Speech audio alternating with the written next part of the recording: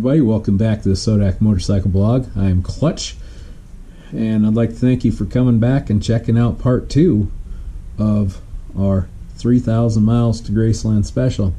So where I left you, I was just enjoying a ice cold Powerade in Trinidad, Colorado, starting to get a little sore, kind of giving everyone a little pep talk if you're doing this run on your own. So for part 2 here, we're going to carry on. So let's join back in the action just to the south of Trinidad, Colorado, heading into New Mexico.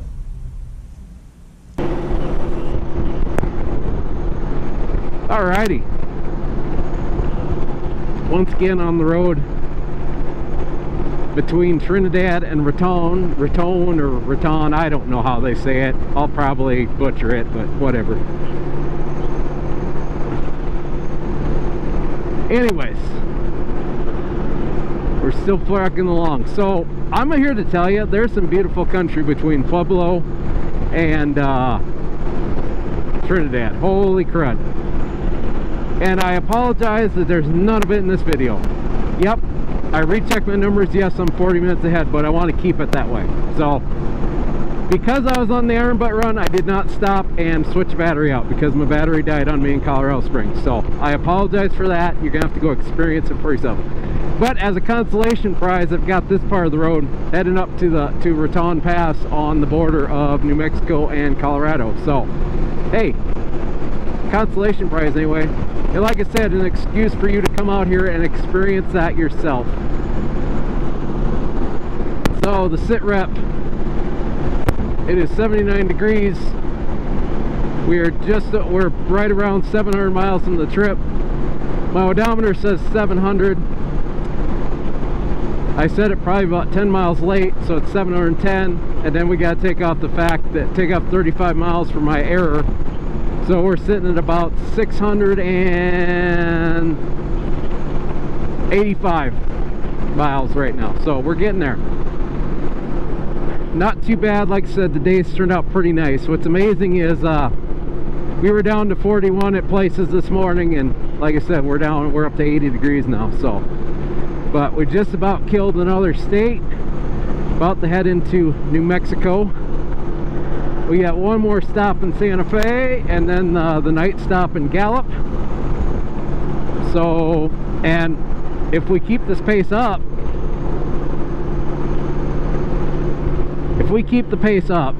which we'll see, even if we can keep this at 40 minutes ahead, that would be awesome, because then we'll get into Gallup about 9 o'clock, which would be great, because then that means I only got about 40 minutes after the sun goes down that I got to deal with, which would be good, because I figure anytime you can avoid riding at night, you know, that's good, just because at night it's harder to see and all that stuff. So the advantage is I didn't plan it this way, but the nights are kind of corresponding with the full moon, so that's nice. But the plan is, at the moment for tomorrow, we're going to, originally I wanted to do 6, and then I thought, well, I'll do 5:30. Now hopefully at 5, I'm hoping maybe I can get out of Gallup by 5 tomorrow. That would be great, because that'll set me, I'll be a half hour ahead of what I've already plotted. So that would get me into Vegas about 12:30 Pacific time, which I got to be there by 3 o'clock Pacific time, so I'd still have 2.5 hours of a buffer. So, and hell, if it goes like it did today, we might be even earlier if I can add some stops along the way. So, or add some time along the way. So we'll see how it goes. Honestly, now that I'm on the clock, I might set my alarm for 4 o'clock and be like, well, once the alarm hits at 4, and however quickly I can get out of there, I can get out of there, whether that be 4:30 or 4:15 or 5 o'clock. So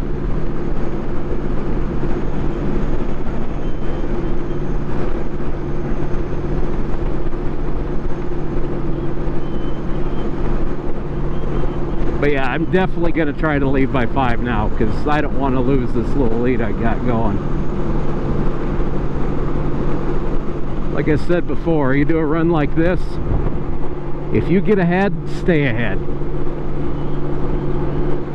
I think it helps me a lot that I used to drive a truck over the road, so that's kind of the, you know, how you, when you're driving over the road, that's kind of how you do it. Yeah. If you're ahead of schedule, that's great, because once you get behind, it sucks. You can never catch back up. What's amazing with being ahead by 40 minutes is the fact that I got sidetracked for 10 minutes on that little stupid detour in Colorado. So, pretty impressive when you think about it. And hopefully it stays that way. Oh, I hope I can get ahead of it. Well, it's gonna suck. These trucks are gonna slow everything up. Yep. Bad spot to have the right lane closed. Up we go. Yeah, we're gonna stay over here unless that vehicle gets closer, which I don't. Yeah, if you're coming up on a bunch of trucks going up a big hill, just slow down, or not slow down, but just go, get around them. Don't wait on them.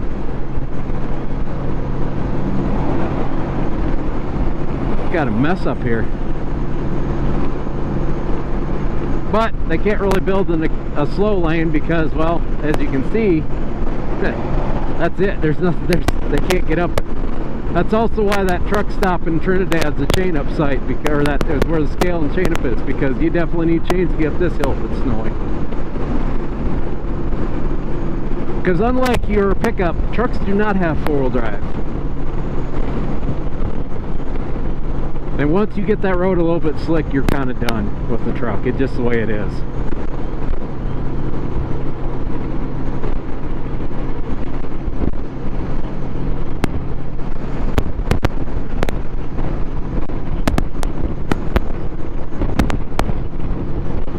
Alright, we're about to check another state off here. Yep, there it is. The border's right there. Exit 460, so this is a New Mexico exit. And yep, as you can see,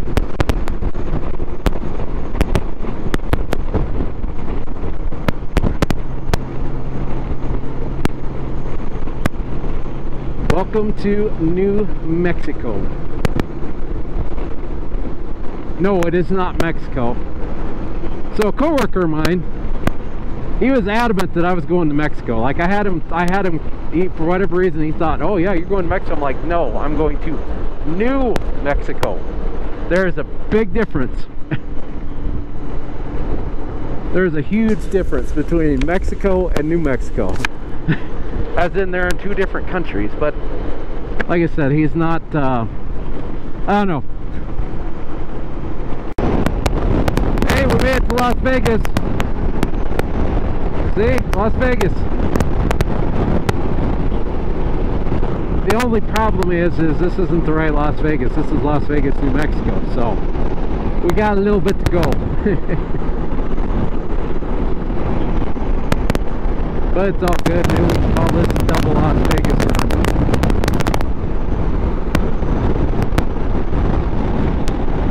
Nope, we're still quite a ways from Las Vegas. So, but we're getting there. Alright, well, just leaving Santa Fe now. Things that'll happen to you on the road. So I'm down to, I think I'm only 45 minutes ahead now. I was hoping to get more. I would have got more, but Allsup's there in Santa Fe, which is the only gas station near the road in Santa Fe, because apparently people on the highway aren't supposed to stop in Santa Fe. I don't, whatever, I don't. Stupid town anyway. But so get there, put fuel in, no receipt. Clerk has receipt. 4-person deep line to get the receipt. Well, then the person in front of me prepays in front of me, so now we can't get the receipt. Well, so I'm like, well, I'll go buy a water then. So I go buy a damn water. Well, then he prints the receipt off. It's like, and then of course I feel bad because I got the damn water in my hand now. I'm like, well, okay, fine. So that was a 35-minute stop that didn't need to be 35 or 30 minutes. But just an example of some of the stupid crap that'll happen to you when you're out on the road. I can't complain too much. this is where having that buffer again comes in handy. This is why I didn't around or screw around at some of them other stops, because, well, if I would have been running right on time with that one with, like, you know, let's say an extra 15 minutes, I would have used it all up. So that's why when you're on, like I said, when you're on time, when you're ahead of schedule, stay ahead of schedule. Don't slack, at least for a while.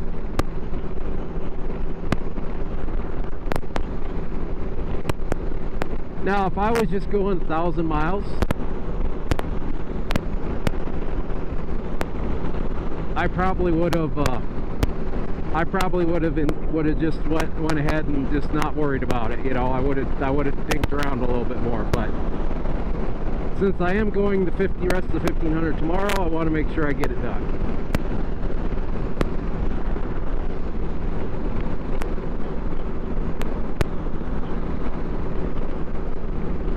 Like I've said time and time again, quick stops are everything when you're running down the road. That's where you can make up your time. So anyways, we're done with there now. Like I said, we're still 45 minutes ahead of schedule, which that's phenomenal considering that was a 30-minute stop. Even if that would have been a 20-minute stop, hell, we would have been ahead by an hour. And without that little snafu in Colorado, that's an hour and 10 minutes. That's 70 minutes basically right there. They're just from little stupid things adding up, you know. So, or well, that's 25 extra minutes basically I lost from stupid stuff. So, but you know, that's part of the deal when you're going down the road on one of these. You just kind of got to live with it, you know, because it happens.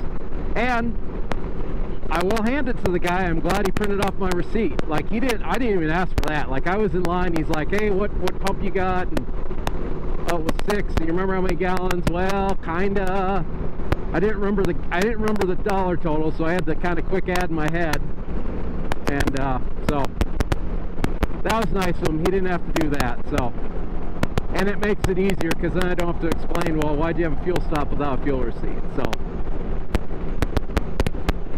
that makes the paperwork on the end a lot easier. And little stuff like that is why you have your spot, why you have a spot or something that reports the spot wallet or some kind of tracker like that, because that's your backup for all of this. So in the end, the question is asked, well, why weren't you there? Where's your fuel receipt? Well, I didn't get a fuel receipt. Oh, and by the way, here's my spot wallet track to additionally prove that I was there. And they like those kind of trackers because they report to a third-party app. That's why I say you should buy the spot wallet. Well, here we are, another city. This time we're in Albuquerque. We're going to be turning west on I-40. And yes, that is the way we're supposed to go. So we don't need, so Bugs Bunny don't need to chew me out for taking a wrong turn at Albuquerque.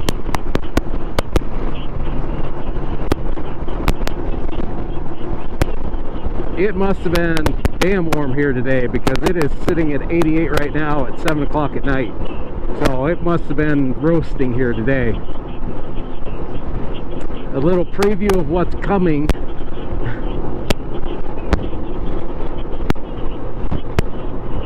Tomorrow it's going to be hot when we get to Vegas. I think highs are going to be mid to upper 90s tomorrow in Las Vegas, as you would expect. So it's going to be a warm one tomorrow. But there's a part of me that's really looking forward to having some heat. A lot better than this damn crappy spring we've been dealing with at home, that's for sure. I don't know, I'm up for some, 95 degrees right now, I'll be honest with you. I know that makes me kind of weird, but I've kind of been that way ever since I got back from Iraq. Like, I kind of enjoy the desert heat. I mean, it sucks and it's a pain, but I tell you what, I'll take a hot, dry desert day anytime.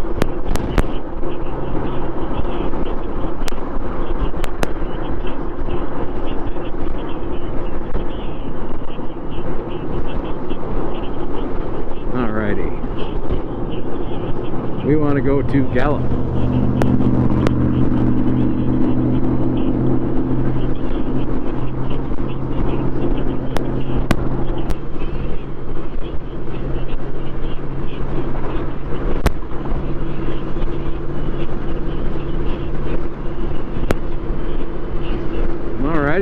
made that turn.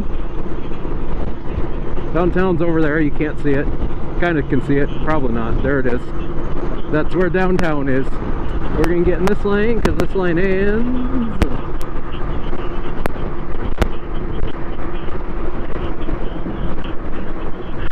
I would like to come here someday and see all the Breaking Bad locations. That'd be kind of cool.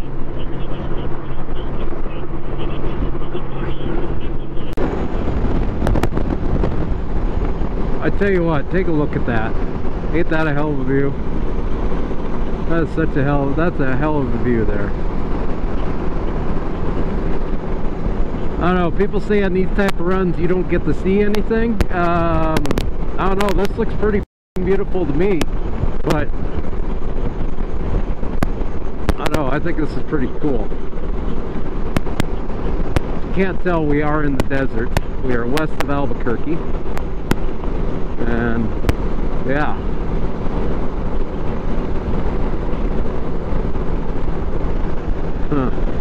that's pretty cool. This is even with the interstate. Oh, there's so over there, I'd be remiss, or I definitely want to mention, obviously we're in Route 66 country here. I believe that's a chunk of the old Route 66 right there. This is the road that actually replaced 66 around here, so I don't know, man. Can you imagine coming from Chicago and getting out to like here in the desert and thinking, what the hell, like, you know, as green as it is and lush as it is in Illinois, especially Missouri, even a little bit of Oklahoma, but then you get, you know, it drops off, and then you get out to here and it's like, oh wow, man, there's nothing here. Like, you know, it's so desolate in a way. I don't know, that would be, I don't know, that'd be interesting. Old Studebaker going down that road in the 1950s, man. That'd be interesting experience.